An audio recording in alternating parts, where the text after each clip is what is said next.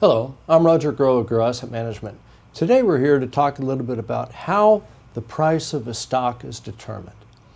Well, in the old days in the United States, and currently still in many countries around the world, it was two people facing one another, one trying to buy a share and one trying to sell a share, and coming up with an agreement on what their price should be. It wasn't very fancy, but it sure worked really well. The problem is that it doesn't work in a big volume environment, and certainly it doesn't disclose to everybody what's happening in that stock. So you can come up with rigged markets, for instance, without that disclosure.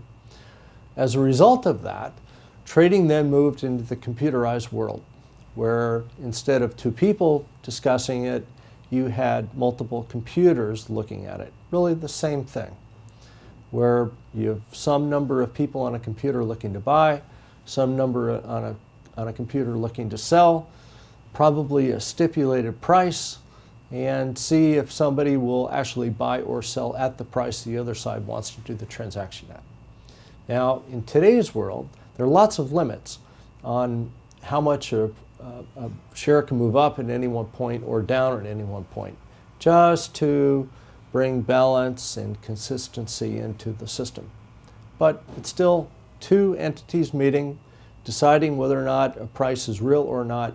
And incidentally, in many cases, even though it's a computer, there's somebody in live time on both ends of that computer deciding whether to make that transaction or not.